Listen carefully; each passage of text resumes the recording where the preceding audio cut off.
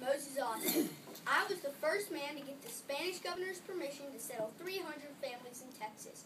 In 1820, I traveled from Missouri to Texas to ask Spanish Governor Martinez to let me bring colonists down. He rejected me. Fortunately, I bumped into an old acquaintance, Baron de Bastrop, who liked my plan.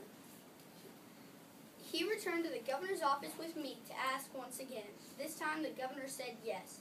Sadly, I contracted pneumonia on my way back from Texas and died soon after I got home to Missouri. But my dream did not die with me.